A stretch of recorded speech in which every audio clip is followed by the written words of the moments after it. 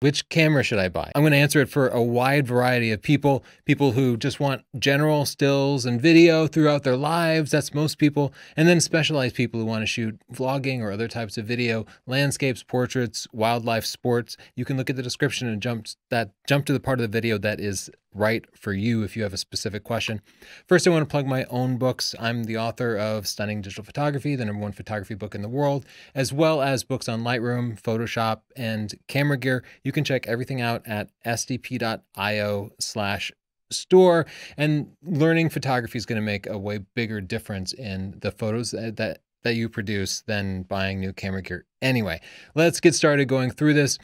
First of all, many of you are avid followers of our channel. You're deep into photography already. You are not looking to buy your first camera. This video is for people buying their first camera.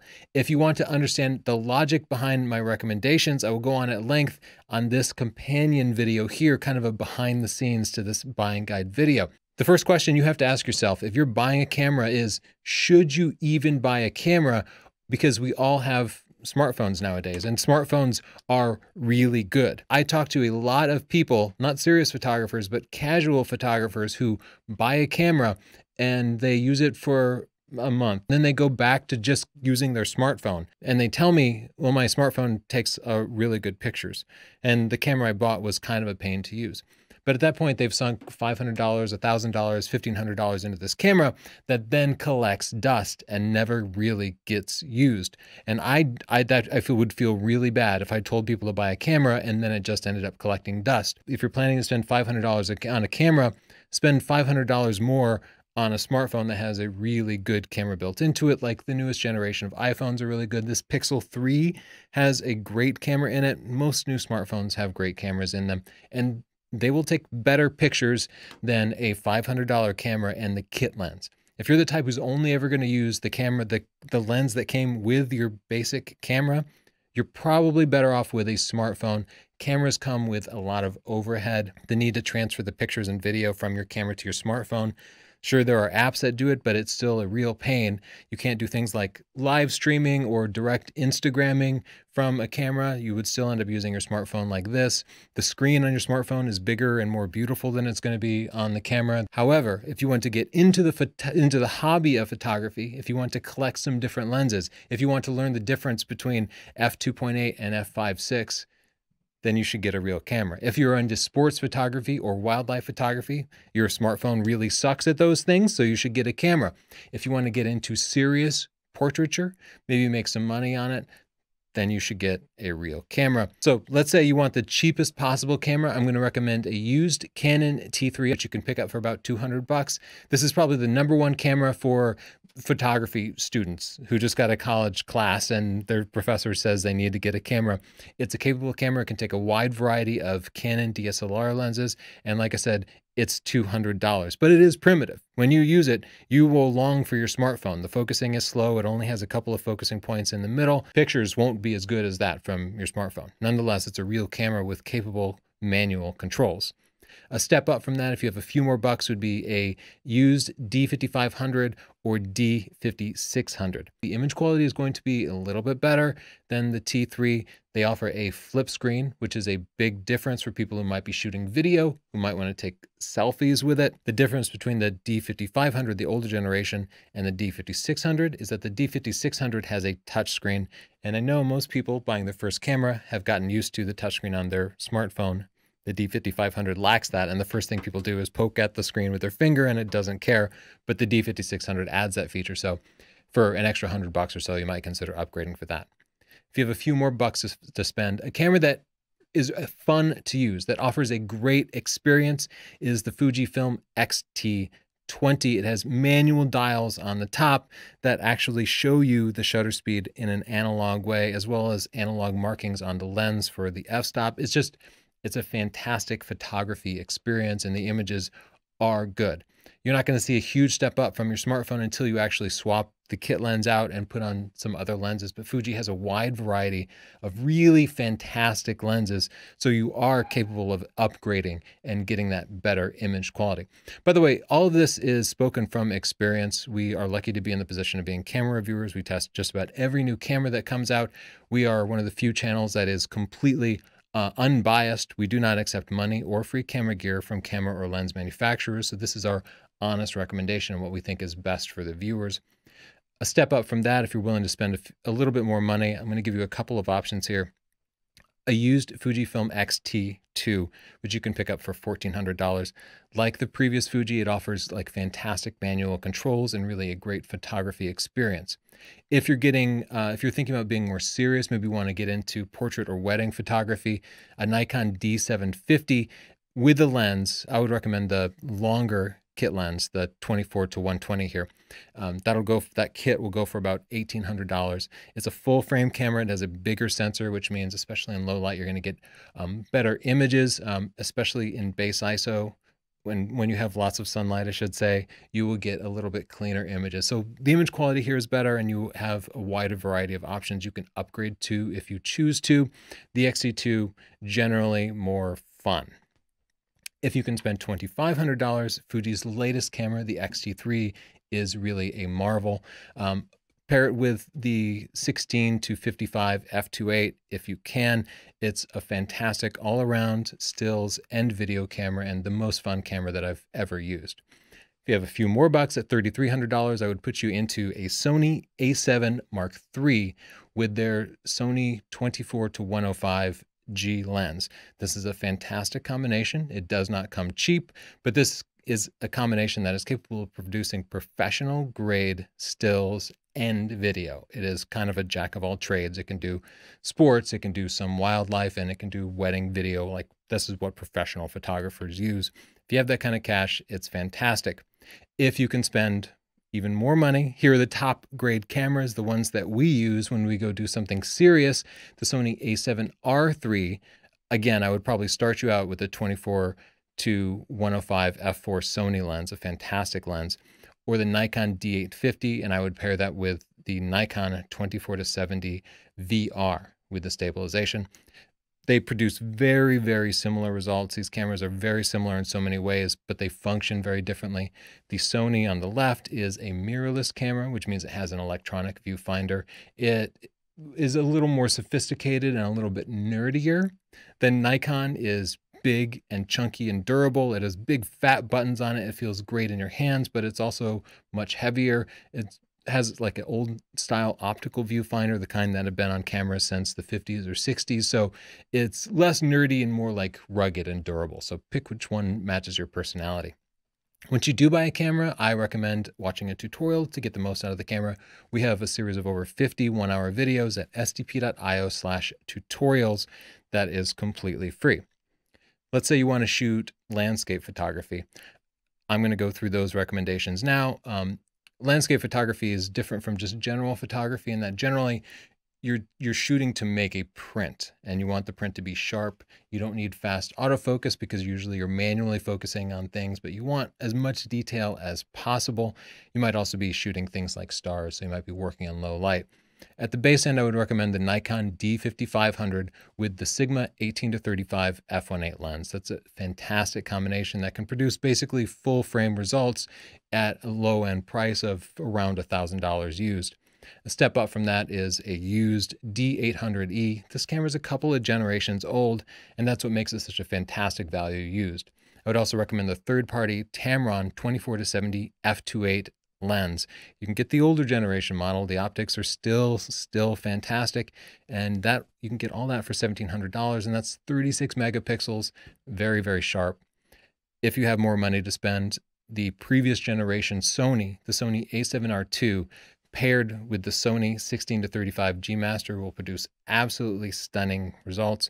Be sure to grab several extra batteries for this setup, like we would travel with 4 or 5 batteries because it can be difficult. The battery life is terrible. This is notable because the Sony 16 to 35 G Master lens is extremely sharp. It completely blew away every other landscape lens we ever tested. Still more money than that. If you're willing to spend $5,000, the step up, the newest generation Sony, the Sony A7R Mark III, has a cool pixel shift feature that can take its 42 megapixel sensor and move it and produces like absolutely stunning landscape photos that seem to beat anything else we've ever tested when paired with this amazing 16 to 35 G Master lens. Let's say you want to shoot sports. I shoot sports all the time because my kid plays soccer like 3 times a week. So I have tested all these cameras and I'm pretty serious about it. If you're at the low end of the budget, and you want to spend as little as possible, I would put you into a Canon T6i with their kit lens, the 18-135 kit lens. This is a great combination and will produce much better results than you could possibly get with your smartphone. If you're willing to spend some more money, I would buy a used Canon 7D, the original, and pair it with a used Tamron 70-200 f2.8. This will bring you closer to the subjects, give you more background blur, and it will genuinely produce pro-grade results that you can send to the friends and make pretty big prints out of, and they'll look fantastic. And that combination is under $1,000. If you can spend a little more, I would keep the same lens, but upgrade you to the Canon 7D Mark II, which is just a newer generation and is generally a better body. Check the used prices, see the difference between the original 7D and the 7D Mark II, and pick the one that fits your budget the best. If you can step up, I would switch you over to the Nikon world because the Nikon D500 is one of the best sports cameras ever made. And I would pair that again with the Tamron 70-200 f2.8. Together, those are going to cost you a little bit under $2,000 if you get them used. The D500 is exceptionally durable, so you can pick up a used copy and it should be just fine. If you're willing to spend some more and maybe you like a little higher tech experience, this gives you an electronic viewfinder with no blackout. The Fujifilm X-T3 is one of the most amazing sports cameras I've ever used. Pair it with the Fuji 15-140 f2.8. And if you plan to be shooting longer distances, you might consider getting their 1.4 times teleconverter for that combination. It's great. If your budget is essentially unlimited and you're willing to spend upwards of $5,000, the gear that I bring when I can pick any camera is the Sony A9, which sells for about $3,400 new, and the Sony 70-200 G Master, often with a 1.4 teleconverter on it. It's absolutely stunning. It produces a true 20 frames per second with no viewfinder blackout. Portraits. You want to take pictures of people and maybe you're thinking about going pro. Maybe you want to start to make the camera pay for itself. Maybe you just want to shoot friends and family for fun. I'm going to walk you through that. At the entry level, I would get you into the Nikon world, put you in a D5300 with their 18-140 kit lens. It's pretty good, especially at the 140 end. At the long end, the telephoto end, you'll be able to produce really nice portraits that will probably look a little bit better than that which you would get from your smartphone, but you'll still be able to zoom back for things like group shots, shooting events. I would also add the Nikon 50mm f1.8 G lens to that for about $160. It'll get you really nice bokeh. By the way, one of the benefits of having a real camera for portraiture is people will take you more seriously than if you're using your smartphone. Portrait mode on these produces good results that would rival these kit lenses in most cases. At least it's been the results of our testing, but people take you more seriously when you have a real camera. Spend a little bit more and I would put you in a full frame Nikon D610, get it used. And again, I would pair it with the excellent Tamron 70-200 f2.8. That'll cost you about $1,300. Step up again and I would put you in the newer generation Tamron lens, and a step up from that is the Nikon D750. The D750 adds 2 card slots so you can write simultaneously. That way, if one card fails, you haven't lost the portrait session or the wedding. Really, this is what the D750 is what like most pros seem to be using when they get into the field, that or the Canon equivalent of it. It's an excellent pro grade camera that can kind of do it all. A step up from that is the Sony a7 III with the Sony 70-200 G Master. This adds eye detect autofocus, which can really make the entire portrait shoot go much faster by automatically finding the subject's eye and focusing on it. And I really like that about it. Otherwise, you probably won't notice too much of a difference in the actual photos. It's more about the workflow and the speed of it all. And if you step up to the A7R Mark III, it'll cost you more, but this will produce higher resolution images that you can print bigger or crop deeper into.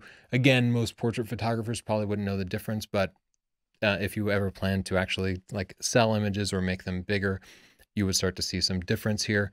They're both also really good for video. Let's say you want to shoot wildlife, one of my favorite subjects. You can't do that with your phone at all because you just can't get close enough. You need a big telephoto lens, like ideally that one. But I'm going to start you out a little bit cheaper. Here's a setup that comes in under $1,000 now for the camera and the body. And this was my own personal setup for years. The Canon 7D original one, which sells for like $250 now, and then the Canon 400mm f/5.6 prime. These will produce pro grade results. Step up to the Canon 7D Mark II, and the camera is a little bit faster. The focusing points go out a little bit farther, and it's just generally better, but I would keep that same used lens. If you can step up to $2,200 used, I would switch you over to the Nikon D500, which offers 10 frames per second, generally focuses better and faster, and I would put you in the excellent 200 to 500 zoom lens. If you can spend a little bit more, we just tested out the Nikon 500mm f/5.6, and it's a good upgrade from that 200 to 500 zoom lens. Of course, now you're looking at upwards of $5,000, but this setup will allow you to track fast-moving birds with an amazing hit rate. It is truly a pro-grade combination that is still mostly carryable. It's heavy, but it's definitely carryable. And a step up from that is what we have here. It's fantastic. It's really, I think, produces the best wildlife imagery you can possibly produce at this point in history. The Nikon D850, put the vertical grip on it so you can get the fastest possible frames per second out of it. With the Nikon 600mm f4, if you're doing wildlife video, that combination also works pretty well too. We often pair it with a teleconverter to get the most out of it. Let's say you want to be a vlogger. This is a really common question. It turns out I have a YouTube channel. I know a little bit about this. So let's go over vlogging cameras.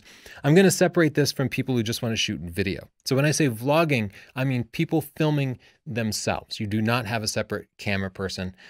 That's very different from somebody who is actually a cameraman working behind the camera filming things over here. If the camera is pointed towards you, check out my vlogging recommendations. If the camera is always pointed away from you, wait until the next section. At the base end, around $600, I'm going to put you in a Canon M50. It has amazing dual pixel autofocus that will automatically find your face, and that can be a big deal. If you want to spend less than that, you know what I would do is, again, I would just use your smartphone and perhaps buy a gimbal. Put your camera on a gimbal. It works like a selfie stick, but it stabilizes it so you can get nice tracking shots, and just film yourself with your smartphone. We do that a lot anyway because it's convenient, and we mix it into our pro grade videos and nobody complains. It looks just fine. A step up from that is a little more versatile camera, the Sony RX100 Mark VI. We did a full review on it. You can check it on our channel. It has a flip up screen so you can see yourself, and it does a good job of focusing on your face. At wide angles, you're not going to see a huge difference between the video that this puts out and that from your smartphone, but it can zoom in, so it provides that additional versatility. What we actually use for vlogging is the Canon EOS R camera with the kit lens. Will cost you about $3,400. We actually pair it with the $100 EOS R adapter and the Canon 24mm f1.4, so we can get really nice full frame bokeh. Check out our vlogging videos and specifically look up this camera, and you'll see that it really produces excellent results. Most importantly, it has a flip screen so you can see yourself, and it will actually autofocus reliably on your face without moving around. It's not the perfect camera, but it does a better job of that type of filming than anything we've tested. Which camera should you buy for video? Again, this is when you're behind the camera and not in front of the camera. When you have a dedicated camera person, this is the way we've been shooting for many years. At the base end, I'd put you in the Panasonic FZ300. It does not have an interchangeable lens. It's fixed lens, but it's really versatile. It does 4K and overall works really well. A step up from that is the G7 with interchangeable lenses, meaning you can put on a variety of different lenses. If you're going to be adding things for shallow depth of field or whatever, this is the way to go. But the best starting lens, the one we love, is the Panasonic 14-140. And that'll put you closer to $1,000, but you have more room to upgrade in the future. You can't really upgrade the previous camera. A step up from that is our previous A-roll camera, the Panasonic GH4, with that same lens. Again, at some point you'll want to upgrade to super wide angle lenses or really fast primes to get background blur, but this is a great starting point. One thing to note about all these cameras is they do not have good autofocus. You cannot track moving subjects. You cannot plan to put yourself in front of the camera and have it find your face reliably. It's not going to work that well, but they are good pro grade video cameras for times when you have a camera operator.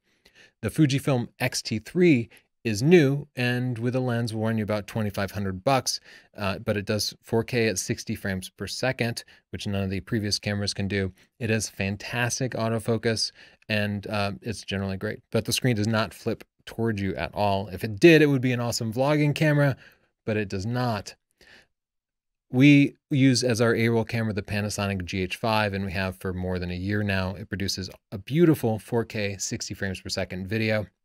We do not use any of the Panasonic lenses on a day-to-day basis. Our go-to lens is the Sigma 18-35 in a Canon mount, and then we adapt it with the Metabones 7.1 times or 1.7 times teleconverter that you can pick up here. Not a teleconverter, but a speed booster. This combination is weird and does not autofocus well at all, but for times when you're manually focusing and everything, it produces like really better than full frame results, including great low light video. It's a workhorse. It can record video to 2 memory cards, which the previous cameras could not do. That way, if one fails, you have that backup, and it can record for an unlimited amount of time. It's just a fantastic all-around video camera. A camera that a lot of wedding photographers and wedding videographers are using now is the Sony a7 III, which is a fantastic video camera with amazing autofocus. It lacks that flip forward screen, so it's not easy to use it to film yourself. But if you're filming other people, especially tracking movement, I would recommend this over the GH5. That pretty much wraps it up. If you have any questions, ask them in the comments down below. If you're angry that I didn't recommend your camera, again, I'm going to point you back to this link here. Let me get to it. Oh man, I got so many frames. Wow, this is quite a journey. Okay, go to this link here before you get angry, and you can listen to me explain myself, and then you can get angry here. Thanks, and don't forget to check out our store at northrop.photo, where you can pick up the best video and book training. All these books have videos built into them, 14 hours of video and stunning digital photography. It's the best place to start, and it all starts at less than $10. Thanks so much. Oh, and subscribe, because our videos are free, and we're going to have a ton of them and we'll teach you how to take great pictures. Thanks.